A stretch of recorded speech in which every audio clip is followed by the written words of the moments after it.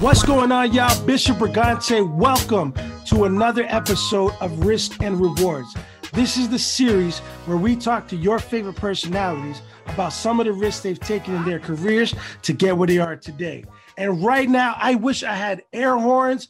I wish I had a flag. I have it on the hoodie. Yo, we have our prime minister. We have our yo, Kardinal Offishall is in the building. What up? My first official, no pun intended, first official Canadian Risk and Rewards. Yes, sir. It's an honor to have you here, my brother. How are you? Yeah, always a pleasure to be rocking with you, my G, my birthday twin. What up? May 11th. You know what it is. You know what I'm saying? You know what, Taurus gang? It is what it is, man. Strength of the bull, you already know. And Scarborough, repping. You know what I'm saying? Listen, I'll be honest. We don't have to, but it's like, you know, rightfully so. I've been blessed to like live in a handful of places around Toronto. You know what I'm saying? So it's like, yeah, I was definitely born in Scarborough. Like, I think, to be honest, I was born in Scarborough Centenary Hospital, like not long after that joint was built. It was a brand new hospital when I was born there. You know what I'm saying? Nice. And then, you know what it is, like bounced around the place, lived in Scarborough, lived in Flemo for a bunch of years. Yep. You know what I'm saying? Oakwood and Vaughan. We're claiming you, bro. It doesn't matter. We gave you a walk. We gave you a start. Of course. Well, of course. I mean, listen, at the end of the day, a man was born in Scarborough. You know what I'm saying? So it's like, when you look at the passport and it says, where was a man born? Done. Scarborough, you know what I mean? So it is what it is. It's always going to hold a special place, you know what I mean? Absolutely. I want to jump in and first off, I want to congratulate you on this new position, Senior VP, Universal Music. Talk to me. They're finally putting the right people in the right positions, or what? That what's going on? I mean, yeah, there's definitely, listen, shout out to to Jeffrey Remedios and the whole crew, but I think also at the end of the day, not taking anything away from the organization, but like I had to earn that shit, bro. For sure. You know what I'm saying? Like I was there. It's not like I was just there last year and all of a sudden I became, the SVP of A&R. I call it the streets vice president, but you know what I'm saying? Like, it's like I put in time, you know what I mean? So it's like while I've been doing all kinds of, all kinds of different things, shows around the world, DJing with the Marauders, this, that, like all that stuff that was going on, like I don't even want to call it in the background. What I was doing in addition to that was putting in my time as an executive, you know what I'm saying? Really learning the chops, learning how it works, what I call behind the iron curtain. Mm-hmm. And Bish, I'll tell you, like some of our heroes, some of our icons that have been in the game for mad years still don't really know how the business side works. Right. You know what I mean? Like on the other side. So what I love, and to me, how I look at it as a super privilege is like being able to be educated as to what really goes down. Because here's the thing, like before I took the job, I'll be honest, it would be to where like me and you would have super conspiracy theories about, I know this is happening with the labels because of this, or they're showing favoritism to this artist because of this. Now, here's the thing. It's not that we were wrong. The only thing is that being in the job that I have right now, I understand why. You know what I mean? I can break it down in a very, I can show you the logistics behind what may go behind a label giving priority to a certain artist. Or, you know what I'm saying? A lot of different things. Because not to go into the story too crazy, but it's like, I remember, people like, I know that your audience is like real hip hop lovers, you know what I'm saying? Yeah. So it's like, I came up in the earlier days and I was never boxed in. Because if you know my history, like, what really popped off for me in this country was a single I had that was called On With The Show. You know what I'm saying? That came out when I was in high school. Word. But one of my favorites. I appreciate, I love that. But you see, here's what's ill, is that like them times, and it's like, roles have changed, categories have changed or whatever, but them times, I guess I would have been considered like an underground MC, you know what I'm saying? Right. So it's like to come out with a song like On With The Show, that was a straight club joint. right? So I've never really, like, if you know my history and my legacy, I've never been one to be like, yo, I'm not gonna try and do this or do that. Like, you know what I'm saying? I just love music. So anyways, I say all that to say later on in my career, you know what I'm saying? Like when I was down with Akon and Convict in them, you know, I remember when Dangerous came out and, you know, when Dangerous started to pick up, bro, like Dangerous was doing like hundreds of thousands a week. You know what I mean? And it's like and I'm not talking about no damn streams. I mean, people were coming out of pocket. Physical. You know what I mean? Like what, yo, like those multi-platinum plaques that you get, like that you got from them times, that's people that took the money out of their pocket. There's a jewel that I'm gonna drop, and it may not even be a jewel, but it's something that I think needs to be reiterated. Like right now, what we're doing, we're just fighting for people's time as musicians. We're not fighting for people's money before. So it's like before, if we wanted somebody to support Bishop Brigante, you know what I mean? We wanted them to support Kardinal. Those people had to save up and they're like, all right, I got $20 today. I can only buy 2 albums. Who's out? All right, 50 came out. All right, cool. I'm gonna buy 50. So when you actually bought my shit, that meant tangible money. Yeah, like money. Family, that's like an actual sale. Somebody's like, yo, I'm committing to this. Here's where we are today in the industry, which is interesting. I will listen to a whack nigga shit at any time. If somebody's like, yo, let me hear some shit, yeah, I'll listen to the shit because it don't cost me nothing except my time. So here's the shit. Here's the thing. If somebody has a marketing strategy that's gonna allow, yo, bitch, somebody might say to you, yo, I need you to check this nigga, yo, this shit is hilarious. He's so trash. You're like, yeah, sure, I'll check it out. You might listen to it. You might be like, nah, he didn't say that. You might listen to it 2 and 3 times and be like, this is the dumbest thing I've ever heard in my life. You may hit me up and say, yo, Cardi, I need you to check this nigga. He's so trash. By the time that the whole culture does that, he may have 500 million streams. Wow. This nigga will be out there on his IG talking about, yo, but I streamed 1 billion times. Nigga, you could be trash. And niggas listen to you 1 billion times. A stream does not equal fans. It just equals time.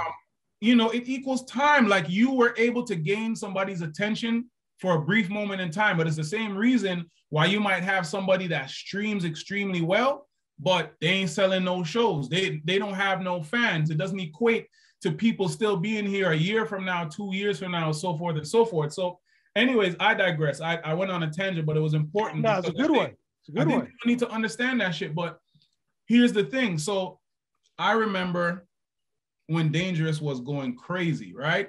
And, shout out to Lady Gaga. Like, you know what I'm saying? That whole era was a tornado of just wild shit. But I remember what was crazy was Interscope told me at the time, they're like, yo, Cardi, right now you're outselling everybody. Pussycat Dolls, whoever's on the label, like right now your shit is selling more than anybody. I was like, yo, that's crazy. But then I remember I went to this Lady Gaga showcase that they did for like all the media. So like every magazine, TV, whatever. I remember going into it, I'm looking around and I said, yo, what kind of shit is this? You guys just told me that I'm the #1 selling artist on Interscope right now. Yeah. How come I'm not getting that look? But that was the first lesson that I had to learn in terms of like understanding how the business side works. They're like, yeah, but for Lady Gaga, they had a 360 on her. You understand? So they were going to get a piece of everything. They were going to get a piece of her shows, a piece of her brand partnerships, all the rest of that. So they're like, yo, it's all good. We're going to invest in her because we're going to see more of a return if she pops off. Here's the thing. If she sells 10 million and I sell 10 million, they're going to make way more on her because they're going to make a percentage of all the ancillary shit. But for me, you know what I'm saying? Shout out to my lawyer, but we ain't give up that 360. So they're like, all right, cool. We appreciate that you're selling, but we're going to invest in her. So I remember it was wild because I'm like, yo, like, that was really the first time that I really, really understood sometimes like why they prioritize certain artists and how the industry side of it actually works. So like, okay, are there specific pros and cons? Because I know that a lot of, like you just said, you didn't give up the 360. Mm-hmm. Then there's artists that give up the 360 that get this crazy exposure because they, you know, the labels and the companies, they want a return on it. So are there specific pros and cons to a 360 and not a 360? Because I know you make more money in, like, you know, independently. So here's the thing, that's not necessarily true for everybody, and that's why the game gets fucked up sometimes. Okay. Because there's some people that's like, yo, I'm gonna retain 100% ownership of everything. Now, I'm not speaking out against 100% ownership, but here's the thing. It was taught to me a long time ago. You could own 100% of $10, or you could have 40% of $10,000. If you do the quick maths, you could, you know what I mean? You could see that depending on the situation and what works best for you, right, it might be to your advantage to give up a piece so you can get more. You know what I'm saying? Like 100% of zero is zero. You know what I'm saying? So you could be independent and be like, yo, I own all my shit. Niggas is like, yeah, but you also only have 500 streams, my G. Like nobody heard you. Yeah. So you can, you know what I'm saying? So I always say, having done so, like, you know, I came up in the independent era. So I know all about ownership and all of that, because that's when we were young, that's what we came up doing. But then it's like, I've probably seen like you know, when I got signed to MCA Records back in 2000, like that was just actually there, you know, it was an interesting structure to the deal, because people that know about the Firestarter album. The funny thing was that was what they classified it as a recompilation album, because I did all those songs before I even got signed. So it's not like that album was like, I got signed, I got a deal, and I got a recording budget, I went in, you know what I'm saying? Like, that's what I came to the label with. So when people's talking about Old Time Killing, Bacardi Slang, Maxine, like all these different joints, like these are all shits that I had done before I even got signed. You know what I'm saying? So just to break it down a little bit, you know, we ended up getting a compensation for that because basically they bought out part of my existing catalog, you know what I mean? So that was bread that went into the deal.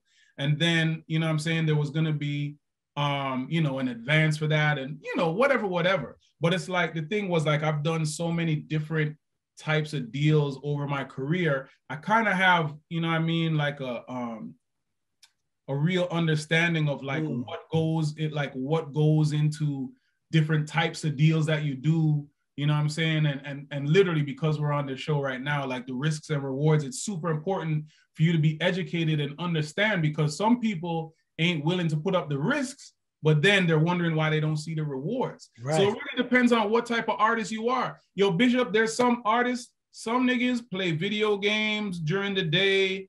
They drink, they smoke, you know what I'm saying? They go to studio till 4 a.m., 5 a.m. They sleep in, whatever. Like rinse and repeat. You know what I mean? Rinse and repeat. Here's the thing. Some people ain't built for a major label system.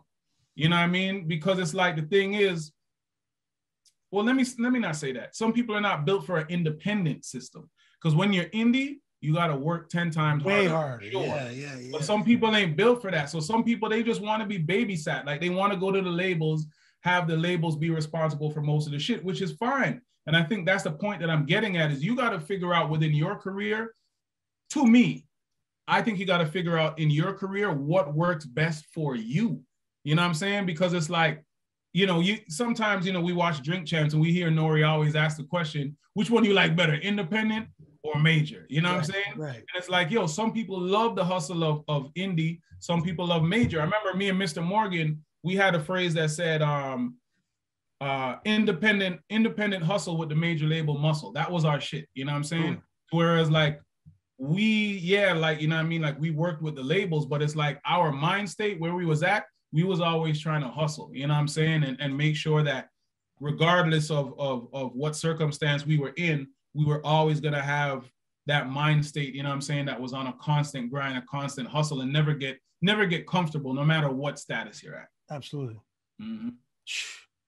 Bro, we just got into the interview and it's gem after gem after gem. My G, that's my job. I'm the bridge. That's what we got to do. You know what I'm saying? We can't hold on to these gems. We got to put it out there for the people. Yo, so before we get into these risks, I want to ask you, like, I've seen I seen you promoting and pushing a couple of artists. Is there any that you've been more hands-on? I know previously it was the A&R job position, and creative director, but now, you know, senior vice president. Is there anybody specifically or any artist that you've been more hands-on with that's coming out or has dropped already? Yeah, man. I mean, listen, the dope thing about being an SVP, right, is it's like there are artists that I sign directly, but then it's like I also oversee the roster, you know what I'm saying? So it's like, it may not be me that signed it directly. It might be, you know what I'm saying, Matt Sousa, it may be Marv, maybe, you know what I'm saying, Big Ives, Whitney, Guillaume, like, you know what I'm saying? Like we got a whole squad over there. But the thing is, as SVP, I'm there also to like, I think lend my helping hand, open up my global network, all those different things. Like I make myself available to try and help any act, you know what I'm saying, that's signed. So if there's something to where I can add value to it as the SVP, what's dope is it's like, I don't really have to too tough, like really be in the rat race of like, yo, I gotta make sure, and you know what I'm saying? It's like to me, I'm like,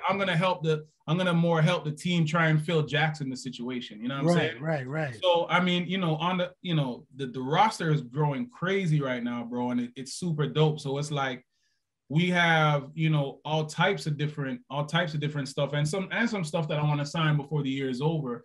But it's like, you know, I signed, you know, we have, you know, this rapper from Montreal, this kid, Zach Zoya, but Zach Zoya is not just like a one-dimensional rapper, you know what I'm saying? Like, if I'm being completely honest, he sings better than he raps, depending on who you ask. But I love it because it's kind of like, imagine if you had, you know what I'm saying, like I don't know, like a Bryson Tiller meets a Chris Brown meets a whatever. Like, you know what I mean? Like the kid, like, he has the potential to go all the way. Nice. You know what I mean? So, you know, we signed him from Montreal. I signed one of the greatest singers I've ever heard in my life, this kid from London, Ontario, named Emmanuel, who literally was like, you know what I'm saying, was like a nobody. And I don't mean that disrespectfully. I mean, no Twitter followers, no IG. He was just a man with an incredible gift, you know what I'm saying? And that's out now. Oh, yeah, that's out now. Like, that's fire. We took him from 0 to 30 million streams in a year, like just building, you know what I'm saying? So it's like, we ain't nearly there yet at all, but I love, you know what I'm saying? Like, I love it. Like, it's so ill. I remember, but right, the last show that I had before pandemic, I was at a show with like the cast of Game of Thrones. Idris Elba was there, a bunch of different people. And I remember like, yo, you know, Idris is my guy since like the Wire times. Like, I met him, you know, back in like, I don't know, 2002 or so, you know what I mean? Like early 2000s. And I said, yo, Idris, I need you to check this kid out. And he's like, yeah, of course, whatever. So I'm thinking, to me, I'm just like, yo, I just want a little cosign, like maybe a little quote that I can use or whatever. And, you know, Idris listened to Emmanuel and he called me. I remember the Sunday, which weird because he called me on the Sunday and then the Monday he announced to the world that he had COVID, which was crazy because I started to freak out because I was like, yo, do I have COVID? Because like, you were just with him, right? I was just with him. Yeah. And it's not just I was with him, like, we, you know what I mean? Daps, hugs, yo, my G, whatever. Anyway, but Idris linked me to Sunday and he's like, yo, Cardi, this guy's incredible. Like, he's incredible. Yes. He's like, yo, I want to be a part of this. And what's dope is that Idris helped us launch Emmanuel right at the beginning of the pandemic. So right when the pandemic hit, we are like, we thought we were screwed, you know what I'm saying? Yeah, because you're thinking we got to tour, we got to present.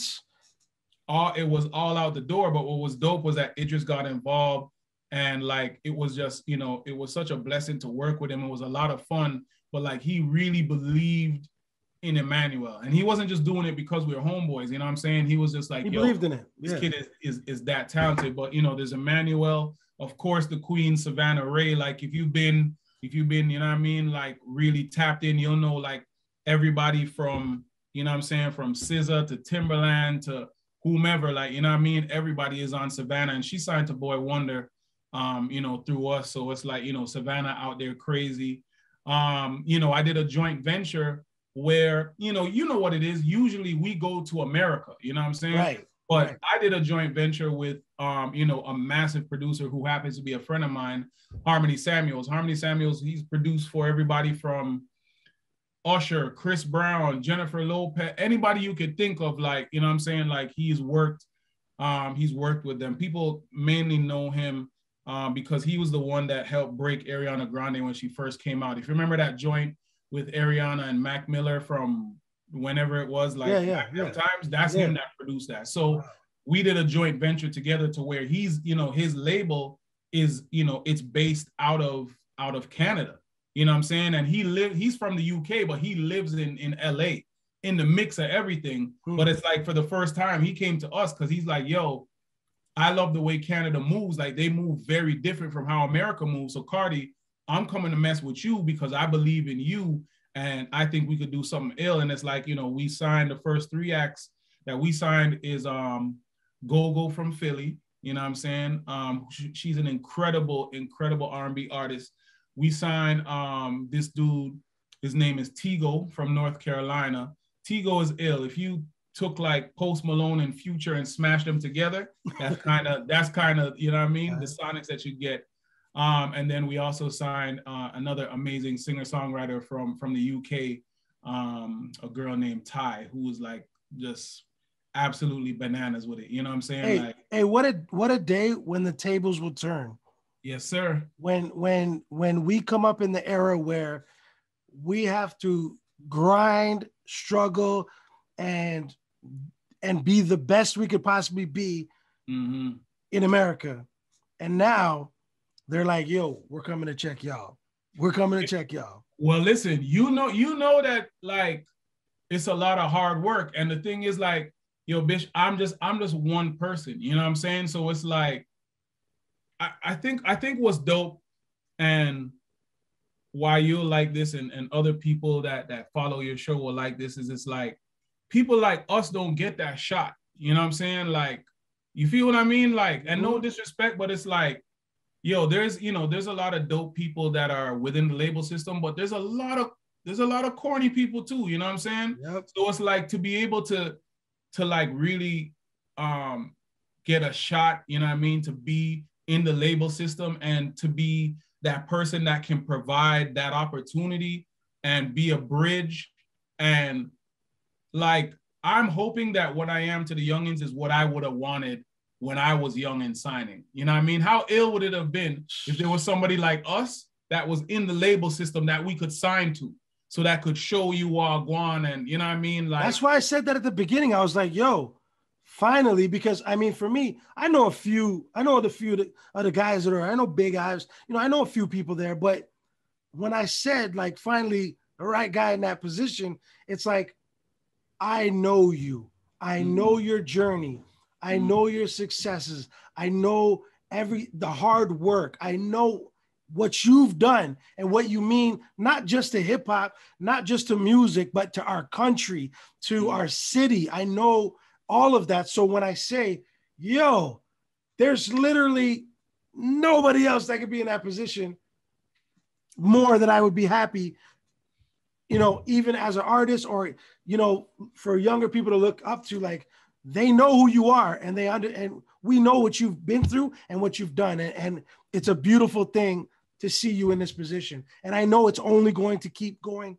You don't get complacent. You don't get comfortable. No, you never stop working. So I know that this is just another step to more greatness. And I'm excited for that. No, I appreciate it, bro. Like, yo, you know, one day, and we talking about it right now, but like, the funny thing, like, really, bro, is what's crazy is that, like, I don't know if there's like, and this is, I'm not taking away from what you just said at all, but what's so super ill, bro, is it's like, I've never been that person to really just talk about everything and put it out there. So it's like, you know, there's pieces, like, you know what I'm saying? Like, there's pieces of the story, there's pieces of the legacy that people know, but I'm talking about, like, there's stuff that I'm holding on to, some early days when we was moving around with like Super G and Chase, and like stuff that we went through back in the day that like it would make the illest movie ever. I'm telling you, bro. You know what I'm saying? Like, I mean, I learned some of my some lessons, like in terms of like, you know, some coming of age stuff, a lot of street stuff. Like there's a lot of things that we went through, but it's like I've never been the type of person that ever wanted to like promote something crazy without me being able to provide context. You know what I'm saying? So it's like, you know, at the end of the day, here's the thing. I'm a square, bro. You know what I mean? Like I just didn't have the patience to stand on no block and like sell nothing. You know what I mean? The only thing I used to sell, bro, is I used to slang mixtapes in high school. That's how I used to, you know what I mean, make my money to go to studio. You know what I'm saying? To like go to Dave's studio where you know, where Shaw Claire and Socrates and those guys used to record. Shout out to Lee Fredericks. Shout out to I don't know. Like if you lucky, there's like a Lee spotting like once every 5 years. Yeah, he's around. But I haven't personally seen him in the physical in mad years, yo. I got real love for him, man. Mad years. He really looked out for me in some trying times. For all of us, you know what I'm saying? Like, I mean, shoot, he would, you know, when we used to go up to his studio, bro, I mean, if I had sometimes where I'm like, yo, how much is it per hour at the studio? It might have been like, I don't know. He used to get like the family rate might have been $10 an hour, $15 an hour, whatever. Sometimes I might have gone up there with $18. You know what I'm saying? Like literally, I'm like, all right, I can get these, you know what I mean? Get this off in an hour here, hold this 15 and, you know, take that $3, $2 to get you on the bus. And then, you know what I mean? Maybe, you know, get a soda or something. But, you know, those were the days. But yo, I didn't have the patience, or I don't think I had the personality to sell anything or get involved in the drug game. But what's crazy though is, you know, I also had, me personally, super blessings, yo. I had people that were heavy into that game that used to come check me and be like, yo, be like, here's $200-300, hold that, go to the studio, that's your thing. Yo, bro, like, I want you to go do that. And I'm like, yo, like, I don't have that money. I can't pay you back. They're like, yo, I don't want that, yo. It's real shit. You know what I mean? I don't want that, but they want you to stay out of there though. This is your calling. And those are the type of OGs, and not even OGs, because some of them were my age, bro. Like some of them were the homies. Like we went to school together, but it's just that, you know, we did different things after school. So for me, it was a super blessing because I didn't have people that were pressuring me into doing the dumb shit. You know what I mean? Because it's like the different neighborhoods that I grew up in, that I hung out at, like I could have turned out a whole other way. You know what I'm saying? But it's like God looked out for me my entire career, and he was just like, yo, if you are able to, you know what I'm saying, kind of like in layman's terms, if you're able to thug it out and not, you know what I'm saying, like be tempted to get into all this other stuff, like, trust me, I got you, you'll be rewarded later on. So it's like, you know, for me, and this is a real thing, and I don't really talk about this too tough in public, but it's like, I remember grade 7, bro, like, you know what it is, grade 7, you go, it's summer vacation, you come back in September. Yo, grade 8, like the 8th grade, a lot of my homies were selling crack. Yep. In grade 8. Yep. You know what I'm saying? So it's like, I mean, I managed to come up around that when you're super impressionable. And it's like, what do you do? Like when, you know, when some of your guys, not all of them, but when some of your guys are like making so much money, they got mini motorcycles, freshest gear on, you know what I mean? The illest shoes, they can buy whatever, whenever, blah, blah, blah. It's like, you know, as a kid, you know, I got to thank my parents for being super influential and staying hardcore in my life. Yeah. Because I'm telling you, bro, like if they would have let up for a little bit, bro, like it could have went that way, bro. Because all the mans them were, you know what I mean? Like we're into that stuff, especially like when around that time. So, you know, it's just very interesting the way that my life went, and the fact that it's like, yo, I used to sometimes take the TTC for 2 hours to get out to Socrates' house to go spend the weekend, and we'd be producing you know what I'm saying, producing our own joints on the ASR 10 and whatever. And yeah, we was way out there in Scarborough, but we was super focused. You know what I mean? Like,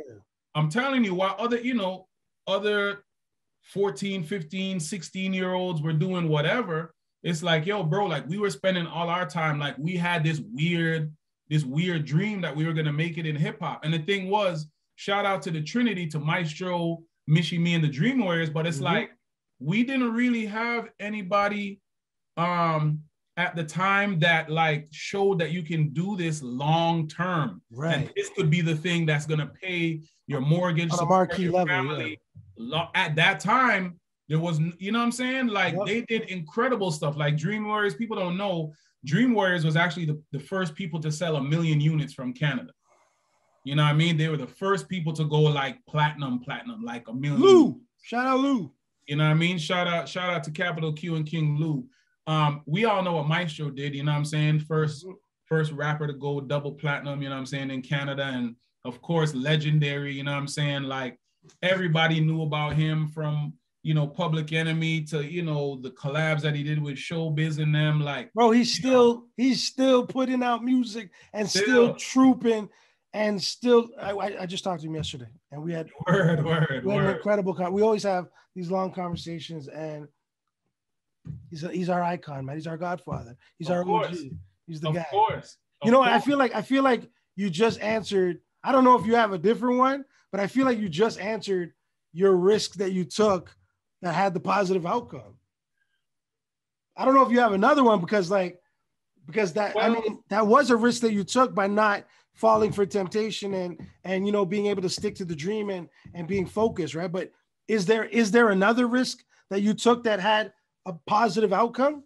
I mean, there were a lot of them, bro, because the other thing is like, what people don't understand is like, okay, it's the same way that there are kids that were born at a certain time to where they're like, what's the big deal about a black president? That's the only president they knew up until the other day. Right. You know what I mean? Like there's some kids that were born into that era to where they're like, yo, Obama is the only president they knew. So it's like, they're like, yeah, of course he can be a president. What are you talking about? Like Obama was president for 8 years. It is the exact same way that like some people come up in this era and they're like, what are you talking about? Like, of course, Toronto is like on the map and, you know, one of the illest of all time right now is from Toronto. Like to them, that's like regular, but they don't understand that there was a time when people are like, are you fucking out of your mind? Like a Toronto rapper? That's what I came up in. So it's either my risk was sticking to my guns and wanting to take our Toronto slang, our Toronto culture, our energy and our vibes. And that was the flag that I was waving. Like I could have, you know what I mean? Like I could have just been on some generic hip hop, just lyricism, and people could have been like, yo, he's ill. But it's like, I pushed what we had to the front. You know what I'm saying? So it's like. And you never let up. You never let up. Hey, for those that don't know, like, I'm telling you right now, there was a time when it was not cool to be a rapper from Toronto. Like a lot of people, they did not rock with us. They used to try and clown us all the time. Like all the time. Y'all niggas with the Raptors with that purple dinosaur with Barney on your jersey. Like, they used to clown us crazy. But we fought for it. But let me show you something. I grew up, shout out to MC Light, but like I remember she had her joint, Kick This One for Brooklyn. You know what I'm saying? I remember growing up, listening to KRS talking about South Bronx, listening to West Coast rappers talking about LA. Like, you know what I'm saying? Like so many different MCs were repping where they were from. I wanted for, the rest of the world to recognize where we were from. You know what I mean? So that's why it was so crazy to me, like to have Bacardi slang actually start to work. And for people, even before they understood what the T-Dot was, for people to be yelling out everywhere and everybody knows it's the T-Dot, like that was literally a dream come true. You know what I'm saying? Yeah. Like I met some of the illest people in life And that was their introduction to me, but the introduction to the city. They were like, I did not know that Toronto was like this. And that felt dope to do, because anybody that was outside at them times know that Bacardi slang, old time killing, grinding remix, all those different classics that were happening at that time were just almost literal representations of what was just happening in the city at the time. Mm-hmm. You know what I'm saying? Like, it wasn't a stretch. It wasn't like somebody looked at that and they were like, nah, that ain't what it's like. Like, that's literally what it was like at the time. You know what I'm saying? Perfect representation. You know what I mean? So it was like, I think, to me, that was probably one of the biggest risks that I ever took was, you know what I'm saying? I was like, like, Toronto, that's who we are. And to me, just, you know what I'm saying, like, being a Canadian Jamaican, or Jamaican Canadian, whatever you want to call it, like, I always tell people, like, for me, my music is just an extension of who I am. So if you listen to them vibes, like, I tell people all the time when they're like, what were you thinking about, like, when you guys were doing Old Time Killing? What I was thinking about was what that would play like at the clubs in Toronto at the time. Like, them times, like, when you were out in the streets, them times, like, we were one of the, like, in a good way though, one of the rowdiest, most energetic, vibe, music loving cities out of anywhere that I've been. Because, we used to listen to some East Coast hardcore hip hop, but we'd also rock with some down south shit. Mm-hmm. We would play house music at the same club that we would play dance hall music or R&B. You know what I'm saying? Like, all them vibes is what was really happening at the time outside when you were in Toronto. So it's like, to me, I felt like I had to represent that in my music. You know what I'm saying? Because that's just who we were. People love coming here. When I mean, we're in pandemic now, but Americans, when they come here and they really experience Toronto culture, and they, there's nothing like it, man. I'm so happy that this is where I'm from. You know what I mean? I'm happy because it's a melting pot of cultures, especially Scarborough as well. Like, it's a melting pot of culture, music. You know what I mean? I grew up on dancehall music. Mm-hmm. Grew up on the best hip hop. Like, it's the best. I love it. And when people come here, especially when Americans used to come down here for Bana. Yes, sir. It's the best. And I love hearing that now. Like, I love hearing that being a normal thing that somebody will say, like, oh, you got to get out to Bana. Oh, I got to get out to Carabana. Oh, it's, Toronto, Carabana, Yeah. I love that it's normalized worldwide now. And you are a very big part for that becoming normalized very early. You know what I'm saying? I mean, bro, that's what we supposed to do though. You know what I'm saying? Like, my my father-in-law used to tell my wife, he's like, I'm not gonna congratulate you for bringing home A's from school. That's what you're supposed to do. Right. You know what I'm saying? So it's like, we supposed to go out there and rep, bro. You know what I'm saying? Like, and we talked about this a bit earlier, like, you know what it is. When you was out there on 106 in Park, like, you know what I'm saying? Like, you was repping, but it's not like it was a reach. Like, we already knew, like, you know what I mean? Like, you was repping the city, you was repping the town. Like, that's what you're supposed to do. To me, you're a cornball if we can't tell if you're from Toronto or not. Exactly. You know what I mean? To me, you're a super cornball if you're like, you know what I mean? Like, really, because Toronto culture is so real. It's a thing. Hell yeah. You know what I'm saying? So it's like, hell yeah. I had a conversation. With this with glasses, and we talk about the difference between culture and how people bring culture to hip hop, or hip hop is their culture. Toronto, we have a real culture, man, and if you don't rep that when you go out there or anywhere, I agree. You're a cornball. It's some cornball. You're a cornball. And listen, speaking of Caravana, like people that came up with the era of like, Friday nights going to Young Street. People that are watching and don't know what they're talking about, the same way that like in LA, like on a Sunday night, people used to go out to, I think it's Crenshaw, and they used to, they used to bring the lowriders and people used to just hang out and all the rest of that. During Caravana on a Friday night is when, like the whole strip bumper to bumper.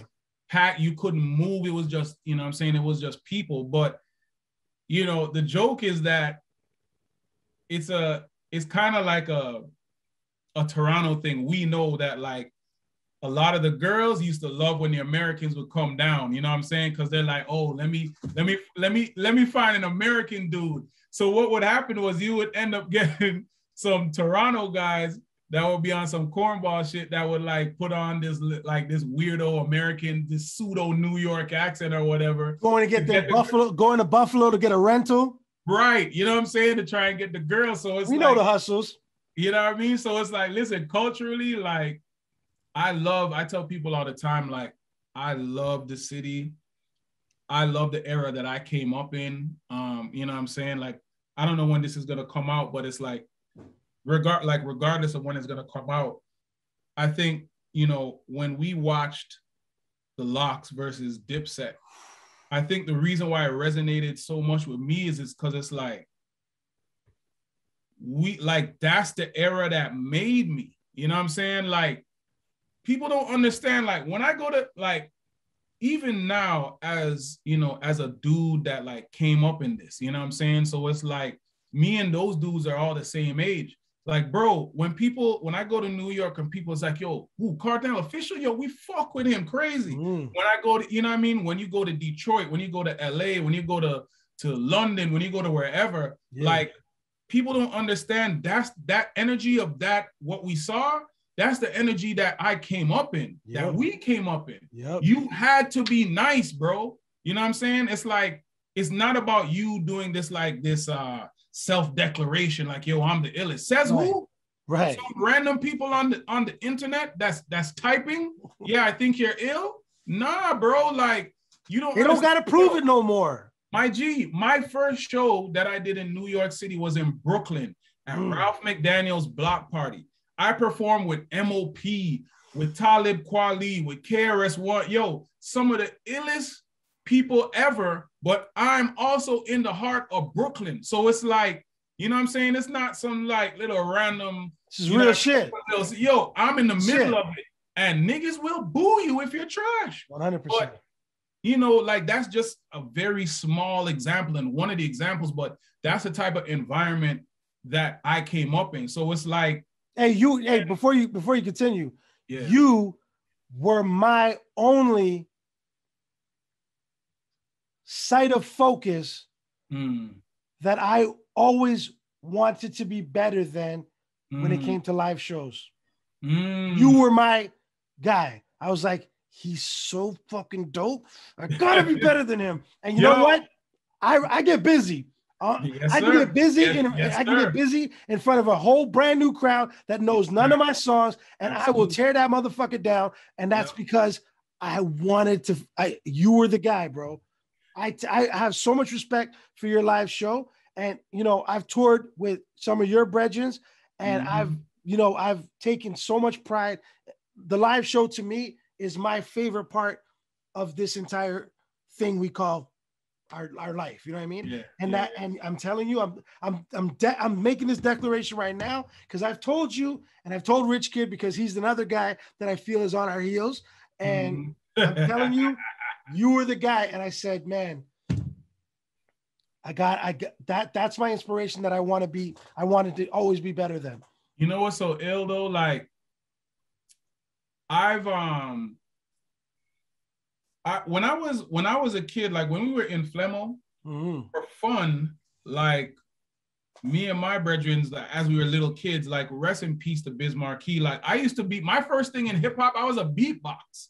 So I used to I knew all of Biz Markie's routines. Like, you know what I'm saying? To like for a little while, I had the moniker of Biz Jr. because it's like, I literally, my first thing was a beatbox, but coming up, we used to just emulate everything that we would get, that we would have on our cassettes. So it was either we were at the time like, you know, taping Ron Nelson from 1 to 4 on a Saturday, or whenever people in Flemo used to go to New York and tape the radio, they would come back and everybody would just get a dub. Everybody would just get a copy. You know what I'm saying? So we used to emulate that. And then as it went on, I remember, you know, we started moving around the city. One of the first people that encouraged me to like take it serious was a dude that worked at the community center down by Alexander Park Projects. You know what I'm saying? Like where I used to hang out, because my mom, she worked for the Board of Education. So she used to teach at Ryerson Public School. So I used to hang in Alexander Park a lot. And it's like Herman Ellis, who was, you know, one of the guys that worked at the center. He's like, yo, you guys should like take this more serious, start practicing. Listen, I'll open up a room, give you guys a room, practice space. You guys can do your little dance routines and write your raps and whatever. And yo, as 13-year-old kids, 14-year-old kids, I started winning like citywide competitions. So it's not something that just like started like when I was 18 or 19. Right. Like even as kids, we were mopping people from every turf. But that's also like, I'm telling you, that's why the story is so ill. But that's how I met Director X and Taj and those guys, because they used to be like 92. They was kids, 93. They was kids in the battle with us. So we was battling them when they had their rap crews, you know what I'm saying? Monolith, we used to battle that. Like all these different people were in, you know what I'm saying? Were a part of the scene, because that's what it was. It was like at the time, it was like, I don't know what you want to call it, but it was a contest scene to where it's like whatever the big contest was, that's where all the dopest MCs were. Because whatever, like you would get, you know, a little prize of like, yo, you might win studio time or you win some money or the opportunity to do a concert. Bro, that's how I first met Maestro. If Maestro ever told you the story about when he first met me, it's because I was a kid and I won a citywide contest. It was like some anti-drug, the mayor's task force on drugs. And they were like, yo, whoever can write the illest anti-drug raps, like you will win an opportunity to open up for Maestro at Ontario Place or whatever. So when I was a kid, that's how I met Maestro. You know what I'm saying? Because he was one of the judges. Maestro and Be Cool were the judges for the shit that I was in as a little kid. Yeah. So that's what I'm trying to show. So I say all that to say, like, I grew up, you know, sharpening my skills when it came to the live. But bro, I'm not gonna pretend like I didn't get booed before. You know what I'm saying? Like, you know what I mean? Like, I remember people boo. Like, I remember being at this one audition, we got booed, and the only person clapping was Thrust. That's it.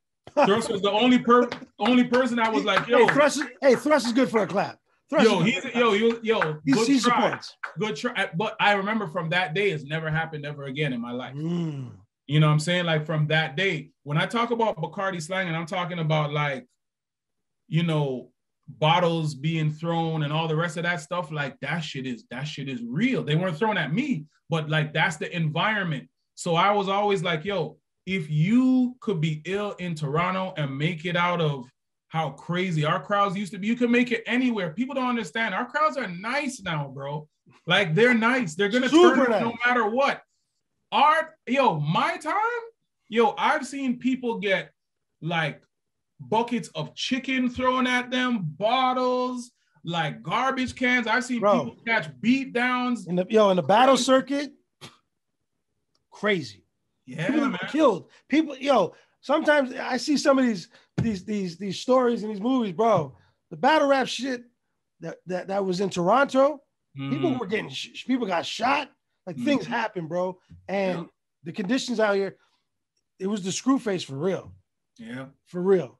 Yeah. Okay. It really was. Yo, hold on. Okay, we got to flip the coin now, because you see what's happening. And this is why I'm so excited about this episode, is because it's gem after gem after gem, and I feel like that's what this series is starting to become more and more every time. It's just gem after gem, and the people are just soaking up all this knowledge. Okay, we got to flip the coin, Cardi. Okay. You got to tell the people a risk that you took that wasn't a good come up. It wasn't a good risk. And it was like,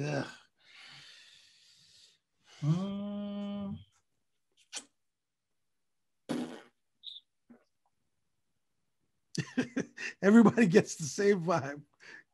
You know what?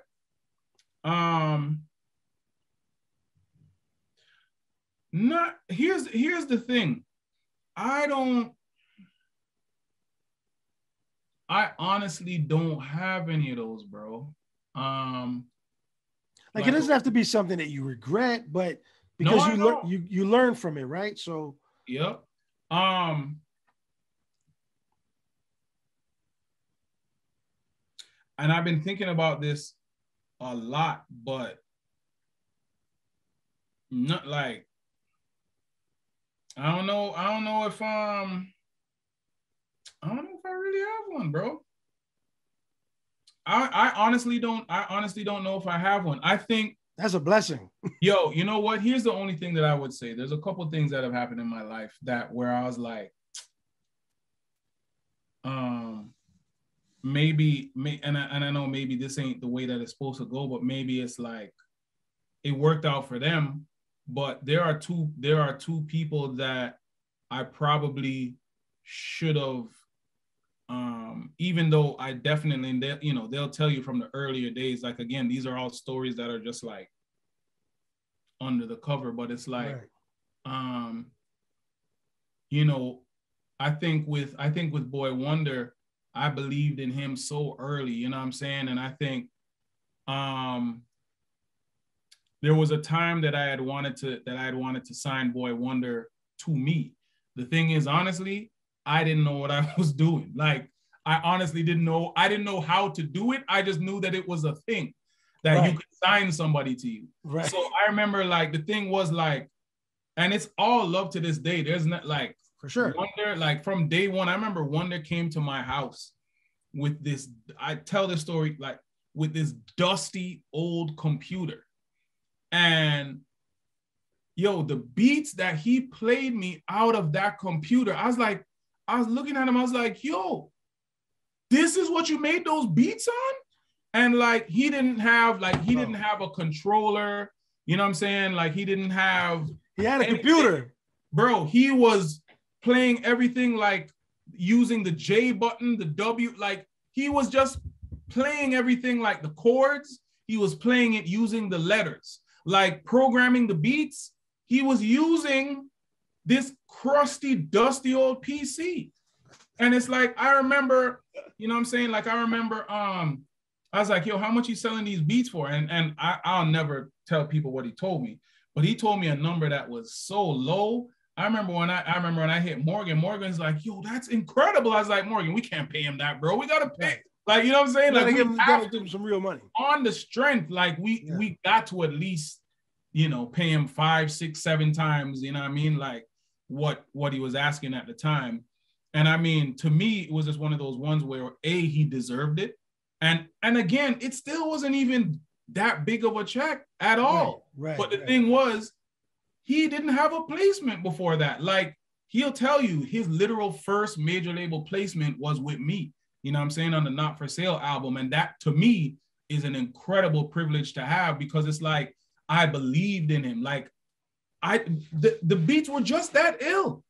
Like, yo, let me show you something. Pusha called me, because remember, like we did, Boy Wonder produced the Set It Off joint. Mm-hmm. So I sent it to the Clips. I said, yo, I got a beat. I sent it to them, whatever, email or whatever. And I remember they called me like, yo, who the fuck did this? Mm-hmm. I was like, yo, this little kid named Boy Wonder, because I think Wonder was still in high school them time. Yep. You know what I'm saying? Mm-hmm. And yo, like, people don't understand like how ill Boy Wonder was as a kid. Like, yo, Caravana Saturday, Interscope was here. You know what I'm saying? Like, it was all that crazy stuff was going on, you know what I'm saying? Convict and Dangerous, this, that, whatever. But Set It Off, what people don't know was that, yo, Jimmy Iovine played it for Dr. Dre. And I remember I got this call.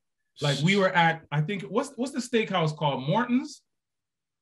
Is that what it's called? Yeah, there's more. I think it's more in so, doesn't matter. Where in LA? We were at this, no, here. We were at a steakhouse. Here. Yeah, we were at a steakhouse. Here. This is before like Harbor 60 and all that. Yeah, this is a long time ago. And I remember I think you were right, Morton's. I think you're right. I think it's Morton's. But anyways, got a call. One of the label reps got a call and they're like, yo, Dr. Dre want to talk to you. I said, what are you talking about? They're like, yo, he's on the phone. I'm like, he's on the phone? So I'm like, I take out the phone. I'm like, yo. And Dr. Dre is talking to me about how much of a fan he is of Set It Off. And he wanted to jump on the Set It Off remix. Wow. So Dr. Dre is spitting me his verse. He's rapping his verse a cappella to me on the phone. And I'm just like, what's happening? Wow. But I'll be honest, never mind the fact that me and the Clips, like, we did our thing, but he was also like, yo, that beat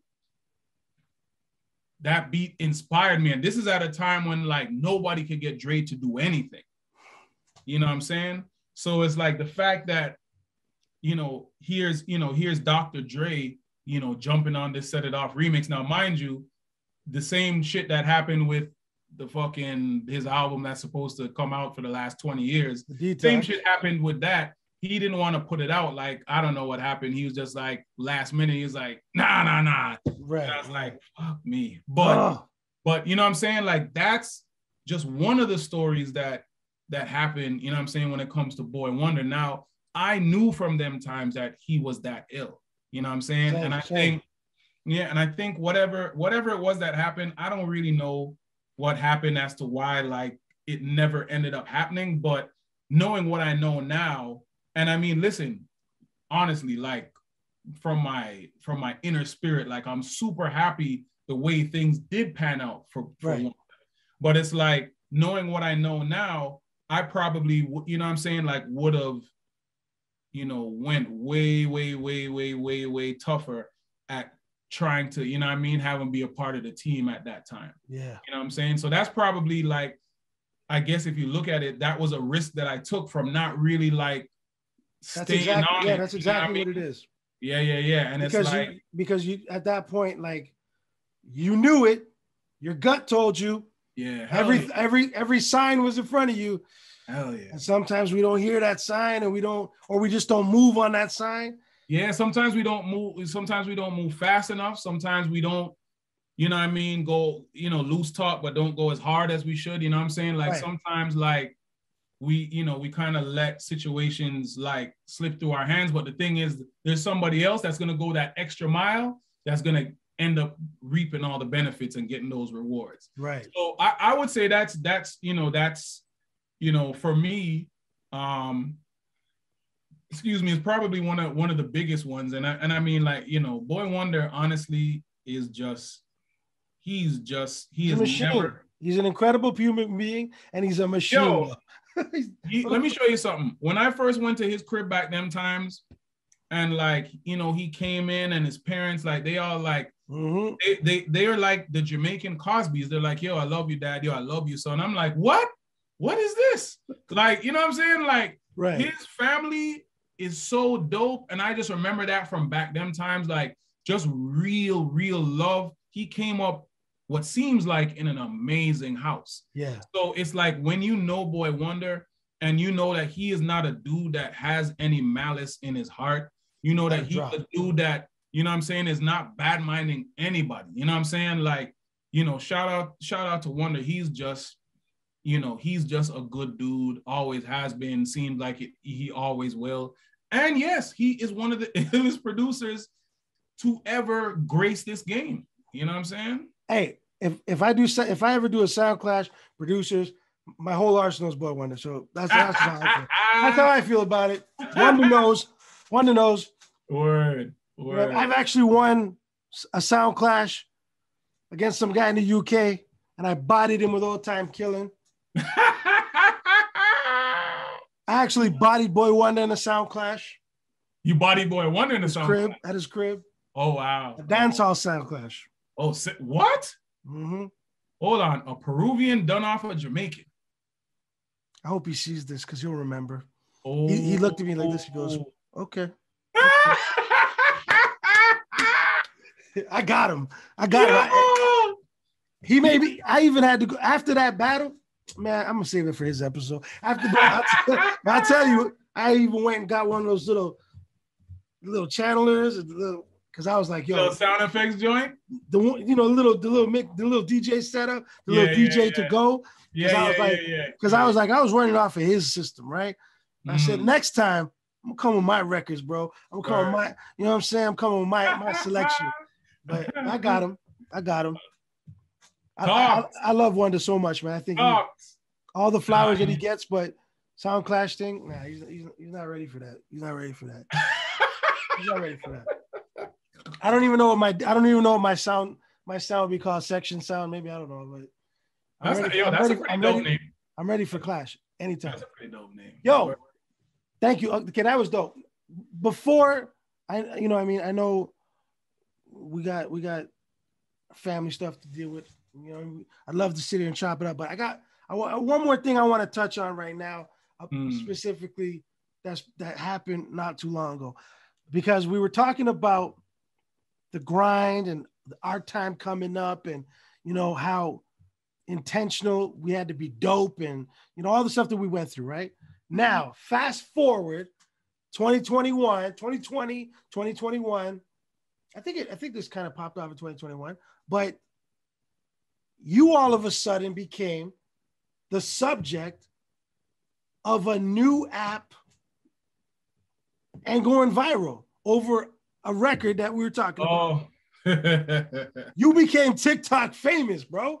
Yeah. Talk to me about that, because like we were just talking about, we have no type of that in our brought up seat in our careers. And then all of a sudden you're like, yo, you get text messages, you're getting DMs, you're getting calls. What is going on? Talk about that.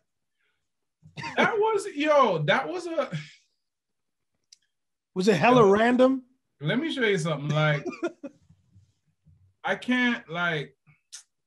sometimes I can't make heads or tails of shit. Like, I understand it, but there's just some shit where I'm just like, I don't know, bro. Like, here's the honest thing. Last summer, the summer of 2020, people are like, yo, there's a dangerous challenge going on, but it was a dance.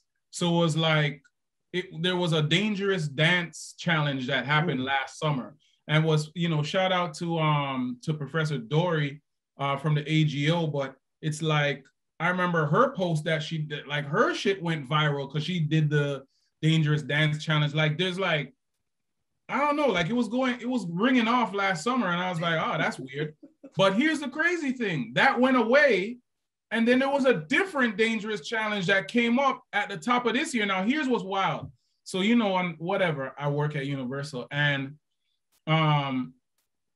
we had these two young ladies that work within the digital department, and they're like, hey, yo, Cardi, I'm just letting you know, X, Y, and Z just posted your video. It's about to get crazy for you. And I'm just like, first of all, who the hell are you talking about? Right. And B, what are you talking about? They're like, all right, watch. About 2 weeks later, son, like, people started hitting me from all around the world. I hit you up. Yo, son, fam, I'm like, yo, what is going on? So I don't know if this is where it started, but one of the biggest people in TikTok, one of the biggest people on the platform, this girl had posted this dangerous challenge. And from there, like, it just exponentially grew into this crazy thing. So, yo, it started not just going crazy on TikTok to where it was like, I can't remember, like, bro, like, the numbers just started to not make sense after a while. Cause they'd be like, yo, there was this many million unique things that happened this week. I'm like, what are you talking about? They're like, yeah, there's like hundreds of thousands a day. Okay, so there's this now me, I'm from the same, close to the same area as you, like overlapping, right? So for a guy like me, I have no idea of the back end of this, you know, the business side of these apps like TikTok and stuff. So you're literally the only guy that I know from my era that's ever experienced something like this. Okay.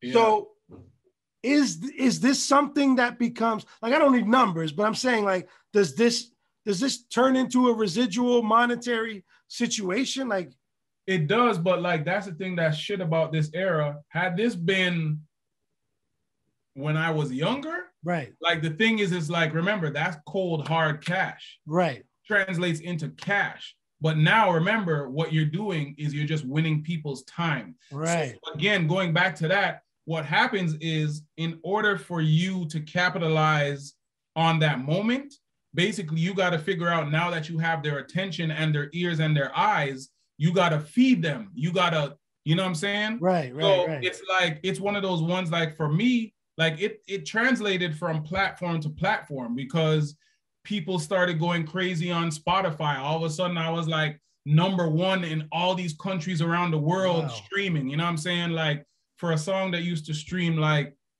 I don't know, say it streamed like 500,000 a week, all of a sudden you're doing like 2.4 million a day. Wow. You know what I'm saying? Like what? That kind of, yeah, like at the height, that's what it can translate into.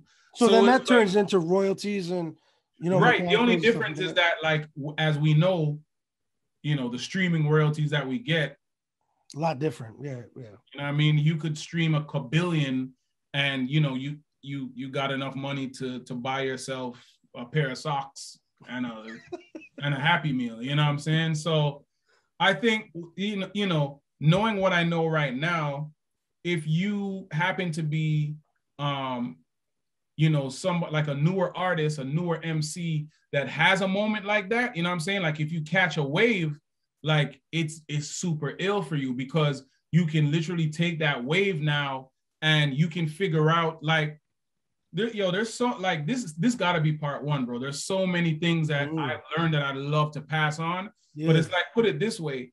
You now have, when we came up, it was more structured to where we knew the avenues that we had to hit in order to see success. Right. So you could actually measure how dope somebody was because it was like in Canada, they'd be like, yo, he was on Rap City. Oh, ill. Right.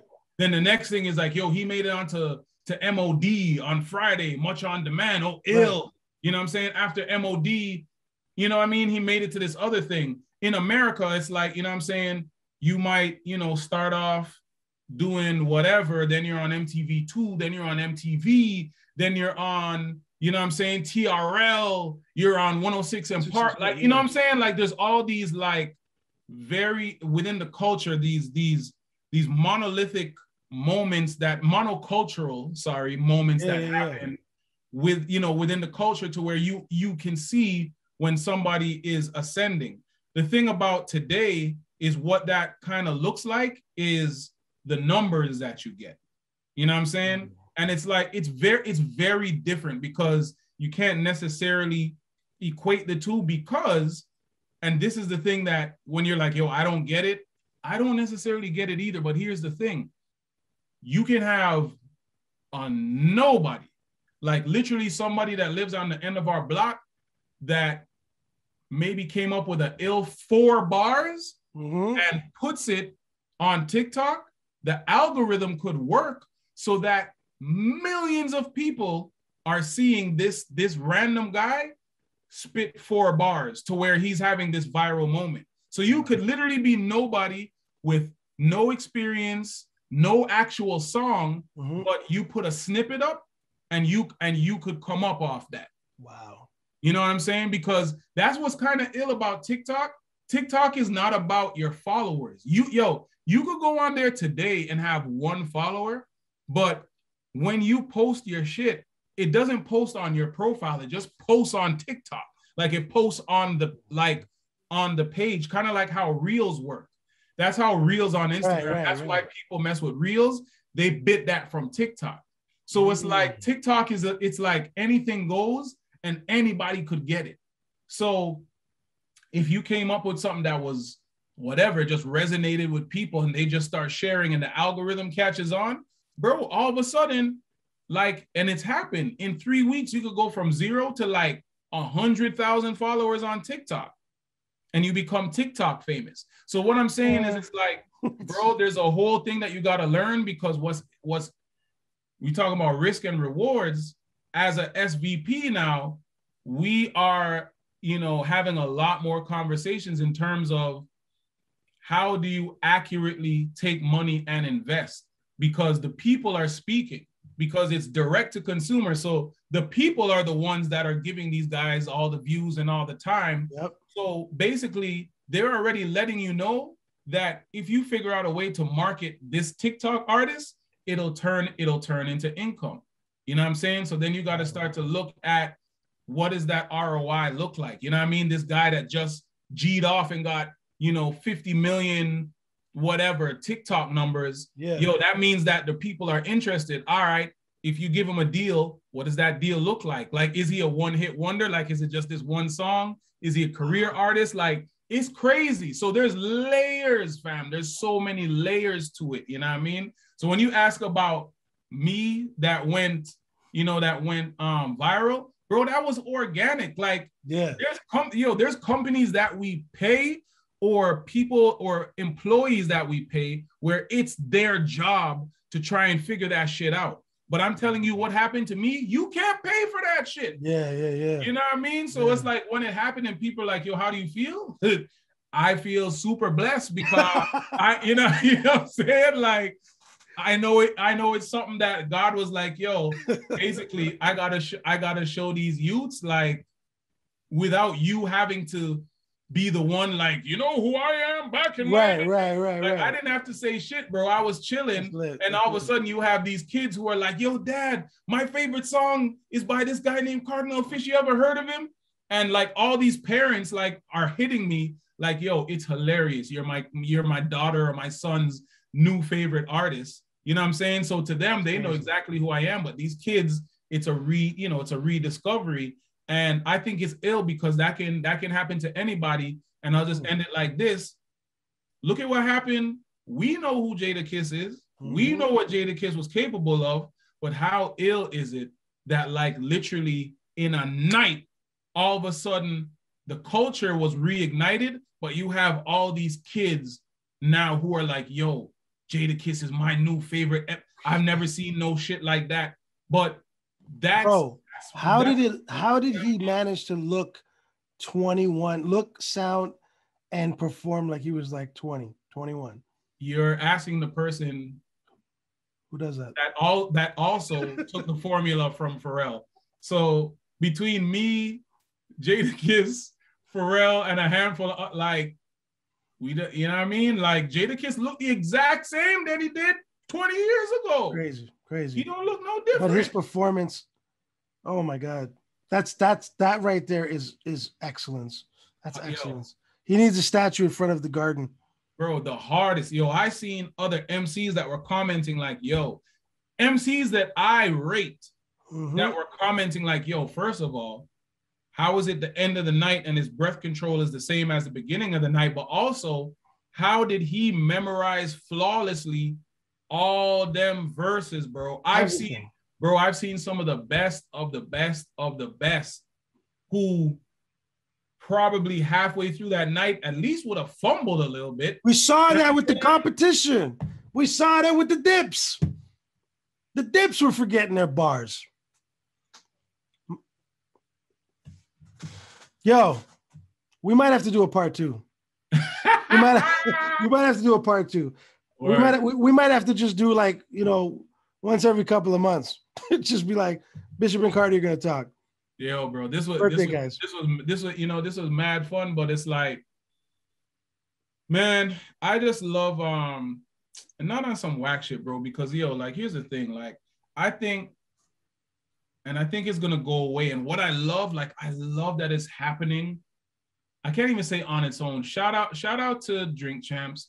Shout out to Versus. Shout out to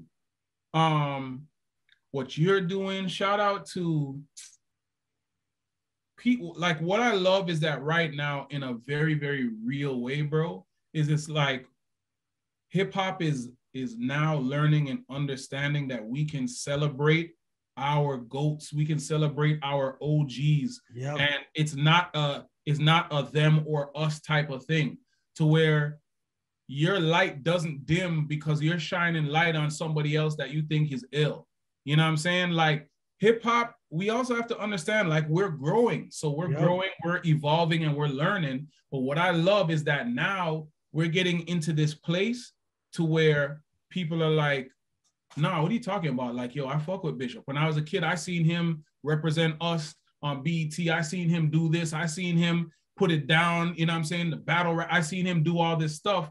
Like, there's people now that can give it up and they don't feel no type of way for that. Right. I see people all the time, bro, that are like, yo, Kardinal, yo, salute, bro. I salute you, family. Like, yo, it's all love. 100%. I can never, and I don't want nobody's, bro, I'm not out here like campaigning for people to thank me or no dumb shit like that. But at the end of the day, like, I just think that it's so ill. The same way that you can recognize that you love Dipset, and you know what I'm saying, if you're a New Yorker, like I talked to one of my best friends who's a New Yorker, and he's like, yo, do you know what last night was for New York? But what's interesting was I saw some conversations today where we still got a little bit of a ways to go in terms of, like, even some of our younger generation not always looking outside. Sometimes they got to look within and understand. Like, the amount of ill shit that we had coming up, because they weren't outside, it doesn't mean that you shouldn't educate yourself and know about what was going on. Right. Because the weird, crazy thing is that, and again, this is not my ego talking, but it's like, I've met some of my heroes and these niggas come to me talking about, yo, my G, I fuck with you, bro. Yep. Yo, you're one of my favorite. And I'm like, me? But you understand what I'm saying? Like, you got to look at it. You look at it, there's gems all along the way, man. Bro, we can't have outside people recognize us more than we recognize ourselves. And the thing is, Toronto has one of the illest legacies ever, fam. So I just can't wait till we get to that point to where people really understand and start to value what we have and what we had, and things that will come from here. You know what I'm saying? Like, I love Dipset, I love the Locks, but it's like, to me, I also understand and recognize, like, I still get goosebumps when I hear certain Michie Me joints. I get goosebumps when I hear Concrete Mob, when I hear Ghetto Concept, when I think about, some of the ill Rude Boy shit that I got was from Jellystone and ORB from Rex. When I think about 6 Sense, when I think about Citizen Kane, when I think about Cass Monk, when I think about so many, when I think about G Knight, when I think about, you know what I'm saying, like, so many incredible MCs, so many incredible groups that we had that came from here, like, eventually people are going to know what that is, or at least they're going to know, understand, and respect and love. You just got to keep documenting it. We got to keep documenting. We absolutely do. Putting it out. Absolutely do. Man. My G, I appreciate I'm like super inspired, bro. I'm writing a verse tonight, bro. It's a rap. Come on. It's a rap. Come on, you got to. I'm super inspired. The Locks, Cardi, Risk and Reward. Hey, listen, I appreciate you, bro. Nah, I appreciate you, bro. You know what I'm saying? And May 11th, that's us, man. Yo, hold on. Listen, I gotta say this before we dip. I will say, because, like, yo, I never always knew, and half of that is my fault, is because, again, it's like, there's times when you're younger in life when you don't necessarily go out of your way to do certain things. So, coming up, I used to see you all the time, bro, and I was just like, I never knew what time you were on, you know what I'm saying? I was like, yo, like, because you were doing what MC should do in terms of having the bravado, you know what I mean? Having that shit, like, nobody can fuck with me kind of shit. But what I love about our relationship, bro, and what I love about us coming up is that as we got older, the layers peeled away, and I'm like, yo, I really fucks with homeboy. You know what I'm saying? Likewise. I remember, you know what I mean? I remember times where, like, we'd be at the same event, we just go to the bar and, you know what I mean, have a little drink, just chop it up. And what I love is that, just like, as we got older, I think that's what's ill about hip hop and growing up within hip hop, and you know what I'm saying, like understanding and cherishing relationships is that it's like, we didn't really mess with each other on some like, yo, what Bishop can do for me or what Kardinal can do for me. It was just on some, you know what I'm saying, just mutual respect, you know what I'm saying, in terms of like, we existed in the same space. And it's ill. And bro, I just think it's dope. Like I'm very thankful for you. Like, you know, like everything you do, and I support it. Like the ends, like, you know what it is. From the first day I saw it, from its inception, I was like, yo, that's ill. I need it on the news. You know, you had it on the news, national. I appreciate you, man. Yo, man, it's really dope, man. And I love what you're doing. And you know what I mean? Like, yo, just keep going, family, because we need a lot more people like you, family, for real. Thank you, man. Yo, listen, this is literally, this is an honor, and I'm so happy that everybody on our side of the border now can stop messaging me. They can stop leaving comments. Get Cardi on the show. Get Cardi on the show. Yo, they're gonna be happy, man. Yo, again, Cardi, thank you so much for being here. Everybody, I appreciate the gems. Yo, everybody, please subscribe. Where can we get the hustling gear, bro? Oh, you know what? You can, if you go to the easiest way, and it's a works out double for me. Go to my IG, follow me at Kardinal O. But if you go to the link in my IG, just the link in bio or whatever, yeah, man, the link tree will come up, and you know, you'll see the Kardinal merch. And you can get, you know what I'm saying, the hustling gear, the Bacardi slang joints. This is all a collab that I did, you know what I'm saying, to celebrate the 20th anniversary of Firestarter. Love it. We got some ill new drips that's coming out in September. So yeah, you know what I mean? Just stay tuned to all of that. But no, I appreciate you guys. Hey, Bishop Brigante, Kardinal, this is Risk and Rewards. Yeah! Illest episode yet, man. Salute.